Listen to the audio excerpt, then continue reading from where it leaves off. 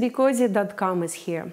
Today I would like to show you how to make this beautiful blanket with our Plush Chenille yarn. Becozi Plush Chenille yarn. So we have 10 colors of this beautiful Chenille yarn. It feels and looks very different from regular Chenille or jumbo Chenille. It's completely different feeling. And we will be using gray and oatmeal colors.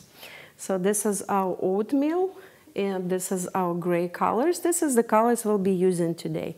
We have 10 colors total available for this beautiful Chenille yarn, Plush Chenille at Becozi.com. Plush Chenille yarn is not available at any craft store, so if you want to make a blanket like that, you need to go to our website, Becozi.com, go to yarns, find Plush Chenille, and then purchase it. We have two beautiful green colors, emerald green and olive. We have very popular mauve color. It's extremely beautiful. We also have tan and mustard. We have beautiful popular misty green and navy blue. And we have a very beautiful red color for a beautiful red blanket. And today, as I said, we will be using gray and oatmeal. We will be using two grays, four skeins of gray and one skein of oatmeal. It will be in the middle of the blanket. So let me show you one more time. So two skeins on the top, one skein of oatmeal in the middle, and two skeins on the bottom. So the size of this blanket is 30 by 45, guys. This is the length of it. And this is the width. So this is 30 by 45, 5 skeins. And it's a perfect lap throw to throw on your laps when you're sitting on the couch watching TV.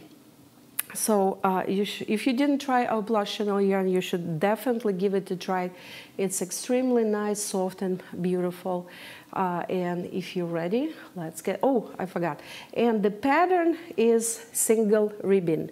So one stitch is knitted, one purled. That's why it gives you this beautiful stitches combination. It looks really beautiful on this blanket. Single ribbon. Let's get started. Okay, guys, let's get started. So we will be using this beautiful plush, Becozi Plush Chenille yarn, gray and oatmeal. So we will start with gray color. Let's find the end. And Plush Chenille yarn is will have this strings on the end, and the strings are connected here in the knot, in many knots, and that prevents this yarn from unraveling. So when we're connecting this yarn, we will be using this string on the end. So let's get started. We'll place the yarn in front of us like that. This is the tail, this is working yarn. Working yarn goes on the top. We'll make the loop like that. Insert your hand, grab working yarn, and then you will pull this top and hold these two strings together and pull them down like that. So you just made your first stitch. We will keep it about 1.5 to 2 inches wide, and you can make it smaller or bigger by pulling working yarn out.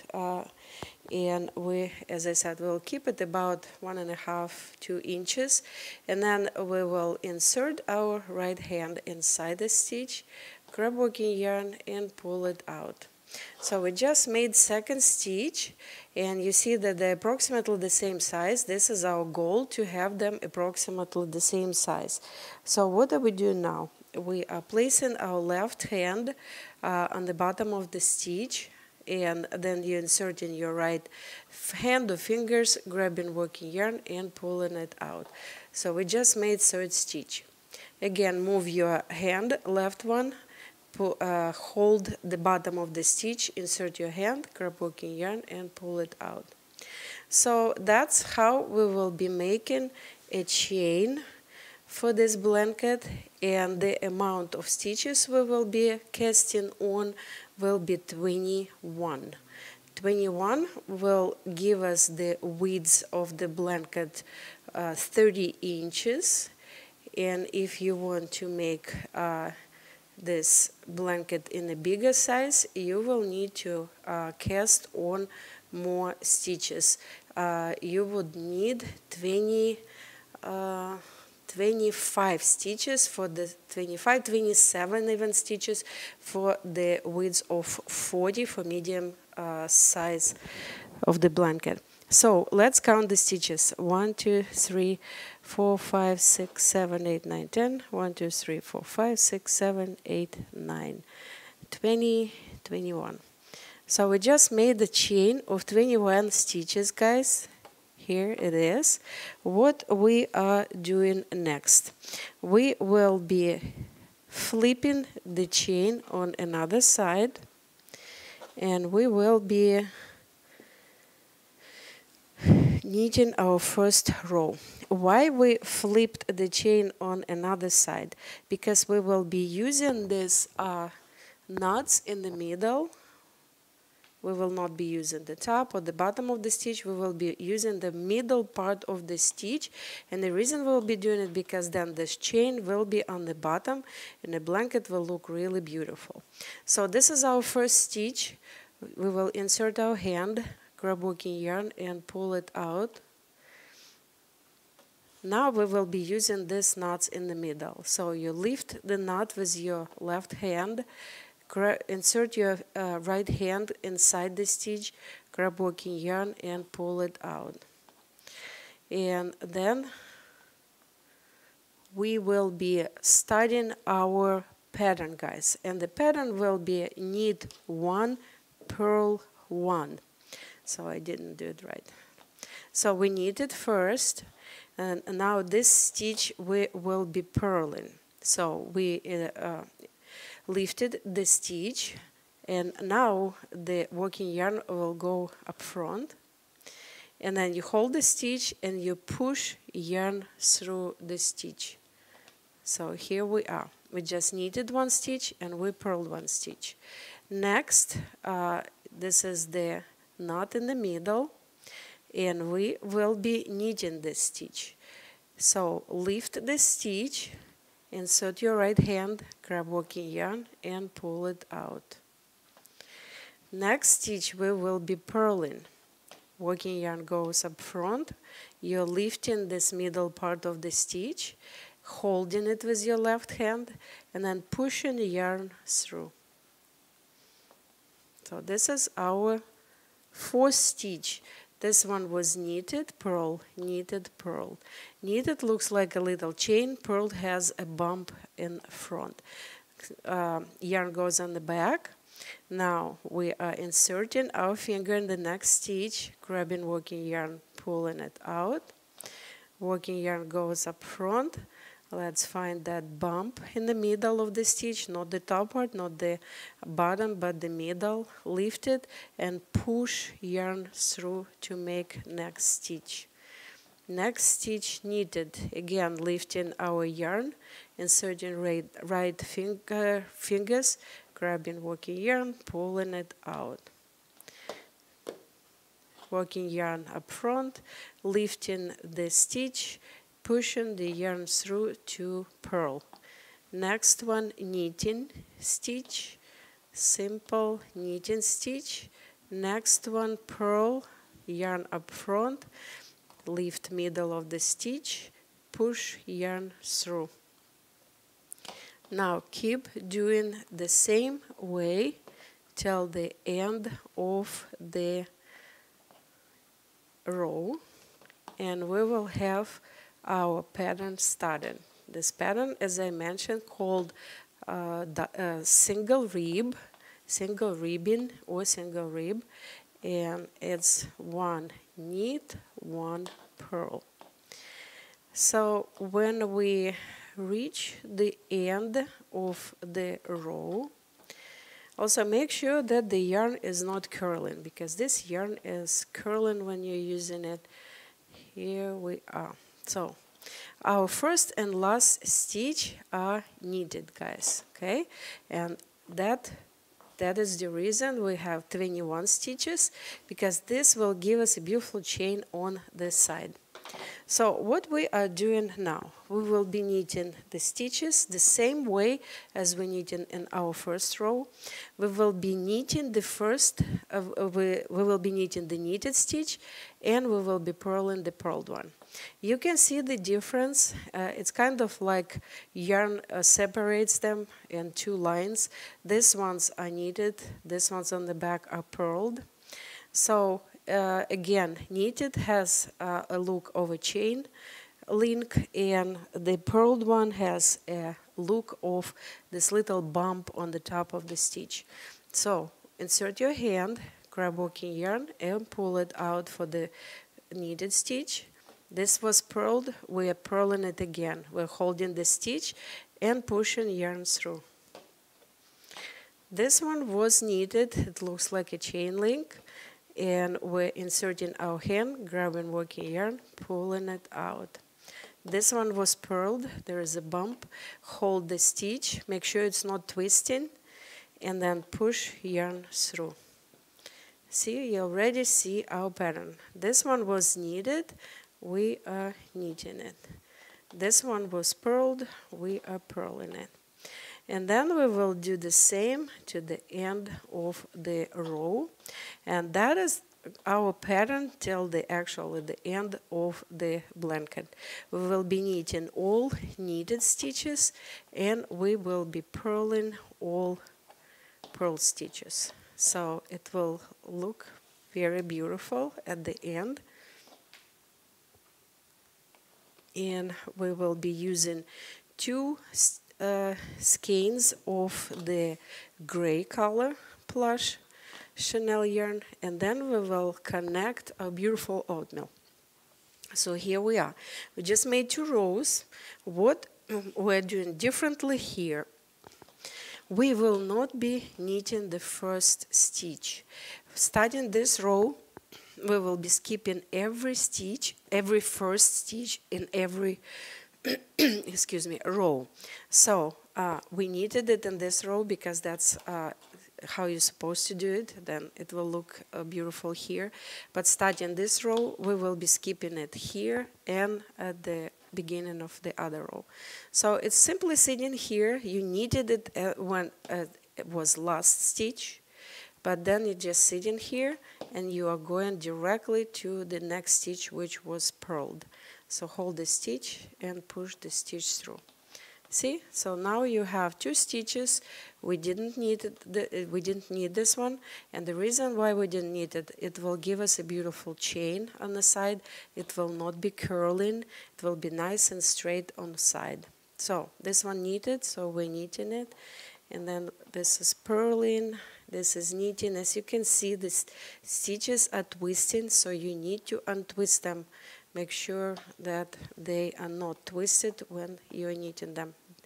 Otherwise, the pattern will be completely ruined. It will not look good. So I will show you one more time how I'm skipping the stitch at the beginning of the row from the left. And then I will just keep knitting until I use all the gray color. So here we are. Have 2 stitches left. Here we are. Make sure to knit the stitch when it's last. Here we knitted it. And now when we're going back, we are skipping this stitch. So the skipping stitch is very easy. Just lay it here and start with the second one. This one is purled, so hold the stitch and push the stitch through. Here we are. So I will keep knitting until I have used all my gray color, and then I will come back and I will show you how to connect the next skein. Okay guys, so I am done with my first skein, and I will show you how to connect this yarn, because this yarn connected differently than any other Chenille yarn. Okay, so make sure to watch careful. So you have this yarn and you have the string with the yarn on the end.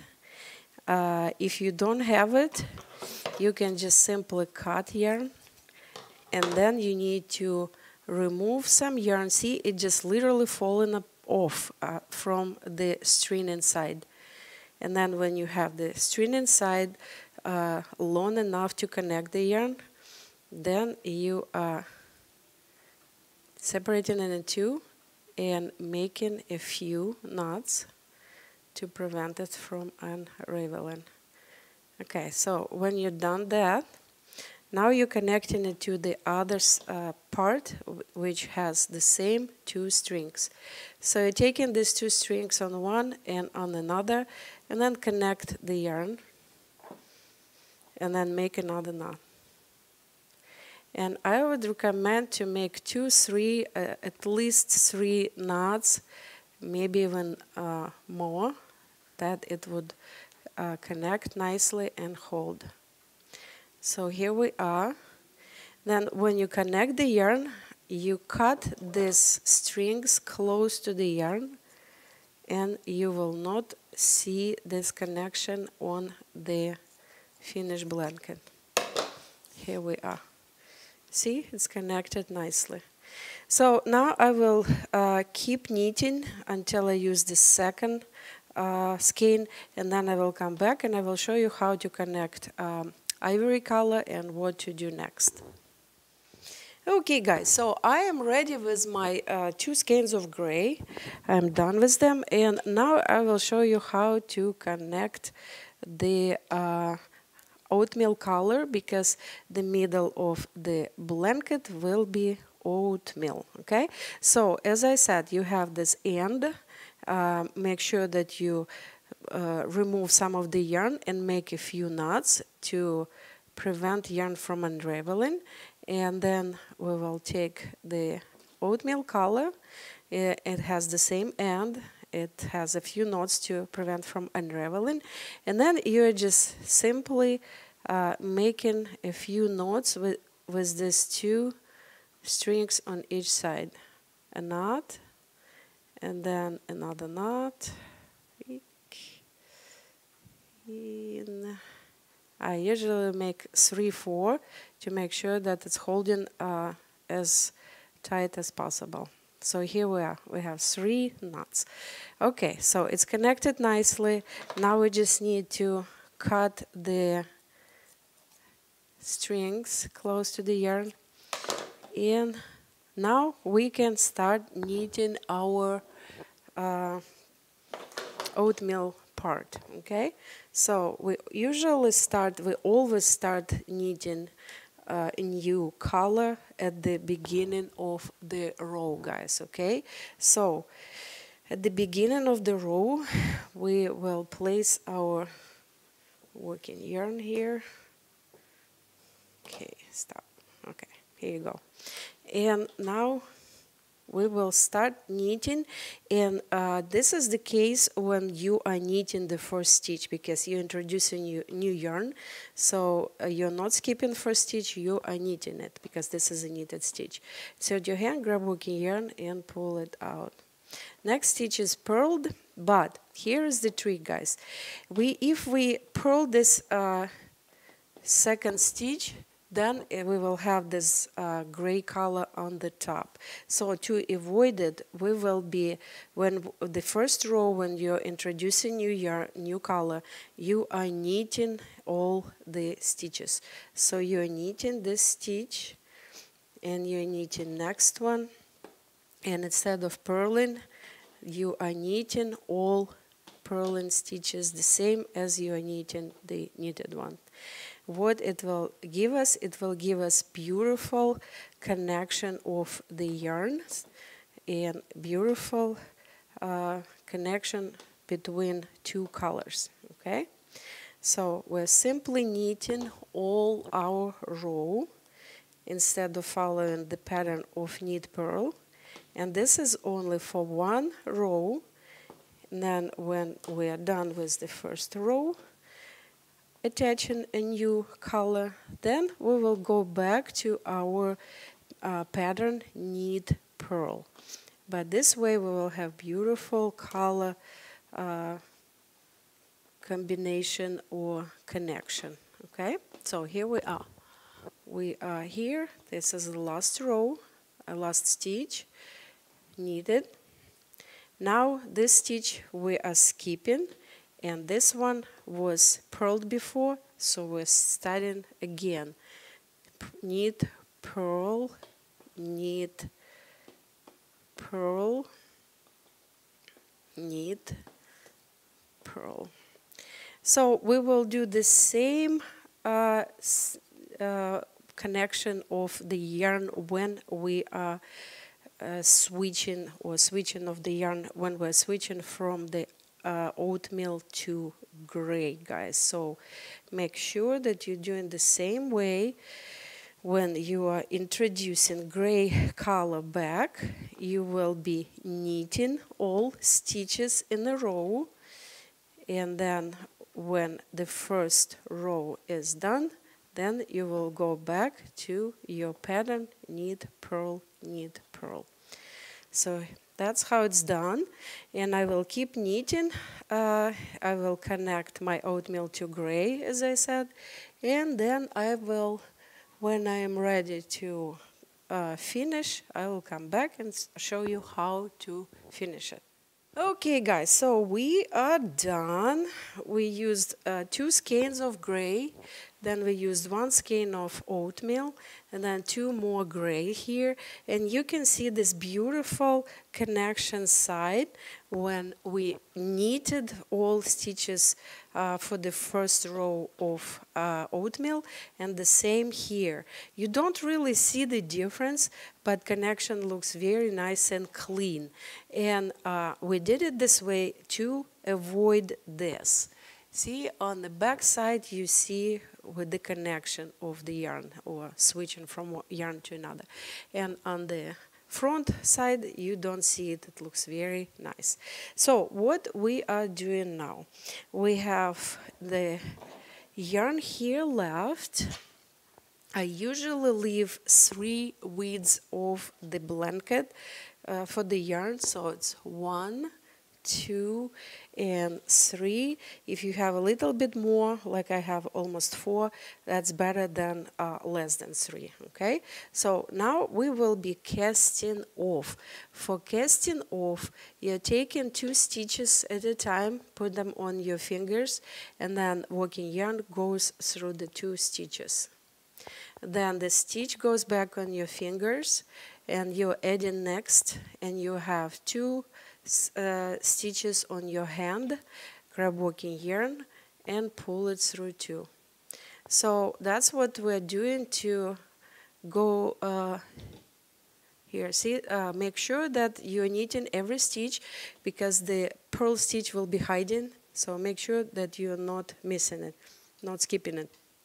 Again, 1 stitch on your hand, add another, and then pull the yarn through the 2. Put it back on your finger, add next stitch. Now you have 2, and knit this 2 into 1. Then 1 staying on your hand, add another, and knit them together. See, we're having this beautiful, we're making this beautiful chain on the top of our blanket. And if you're knitting the way I am showing you, you will have beautiful chain on the bottom, on the top, and on both sides. So see, this is our side, and because we were skipping every stitch at the beginning of the row, we have this beautiful chain on the side, and the blanket is nice and straight on the side. You can knit the first stitch, it's fine, but your side of the blanket will be curly and you will not be straight, and also you will use a little bit more yarn. That's kind of like saving you yarn. So we used 5 skeins of this beautiful Plush Chenille. Plush Chenille available only at Becozi.com, and it's very soft and plushy, and it's completely different feeling from chunky Chenille or jumbo Chenille. So if you want to try it, you should definitely try it. So here we are, we finished our row, and see, we had 3.5 and we have only 1 little piece left. So this tail goes inside the last stitch, and then you pull the yarn, and here how you finished your blanket. Now you go and insert this tail underneath the chain, both part of the chain, one way and then another, and then another, and then you can go back and weave in this end by hiding it underneath on the other side of the blanket. And you can also make a knot with these two strings like that. So you can tie it to one of the stitches and then make a few knots. And this way it will be holding nicely, it will not be falling off the end of the yarn when you are using the blanket. And then just cut these two strings. Okay, so here we are. This is the front, this is the back. You don't see any connection, it connected nicely. And then we can do the same on another side, guys. So this is our back of the bottom of the blanket. See, we have this beautiful chain here, we have beautiful chain on the side, and it's very nicely made. And here we have our tail too going underneath the chain, 1, 2, and then we will go back and weave in this end underneath any stitch. So here we are, and like that. Here. So we connected it nicely. Our beautiful blanket is ready. It's nice and soft and perfect to cover 30 by 45 the size, guys, and it's perfect size to cover your laps when you're sitting on the couch watching TV. So as I said, we have 10 colors of this beautiful yarn available. Check it out, becozi.com. Stay warm and becozi. Hey guys, my hand knitting book is ready for you to purchase. It can be purchased at becozi.com and on Amazon, and also available as a Kindle. It's a perfect gift for yourself or your loved one. It's the most unique gift and book on the knitting market.